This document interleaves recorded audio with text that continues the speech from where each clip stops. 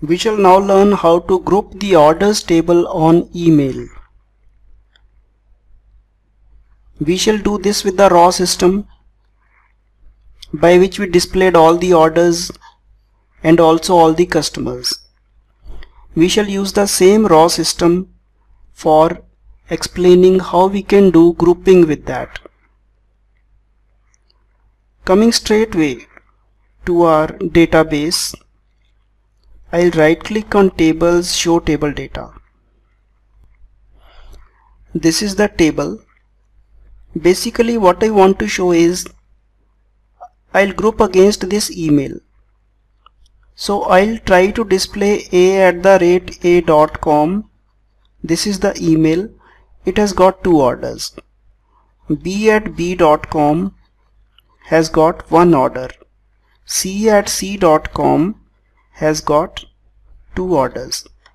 So I'll display the email and the number of orders against that email.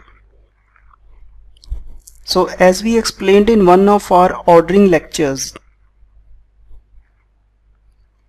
we have to create subtables out of this table by grouping on this column and performing arithmetic on this column. We shall group on this and arithmetic on this. So let us see how we can do. Suppose TBL orders collection comes to me in T. I get that collection in variable T. Then all I have to do is to write group by and pass the remaining parameters. I have to operate group by on the TBL orders collection. That is, on this table I have to operate group by. And if I pass the correct parameters, then my output will come to this one. It will be available in this format. Grouping query will look like this, where query is equal to t.groupby.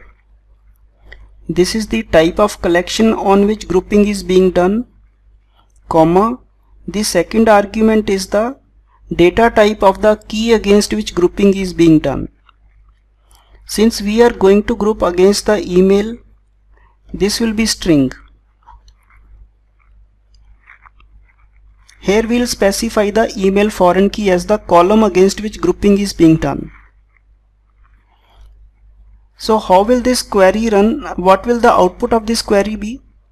This query will basically return you a table consisting of grouped email foreign key. How many types of emails are there?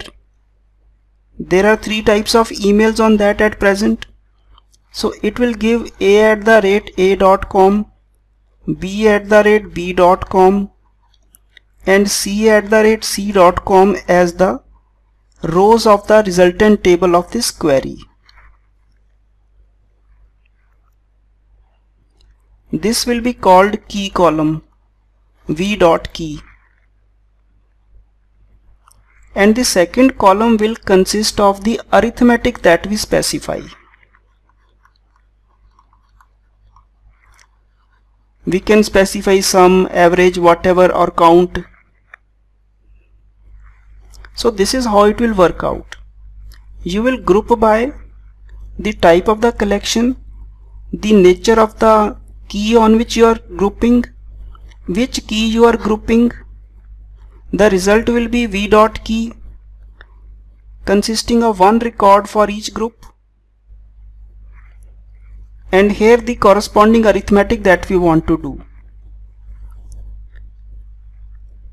Arithmetic will be available through v.key, v.any arithmetic function that we can call. Let us see how to do. This is our get orders table and this is get users table. We have displayed 2 of them.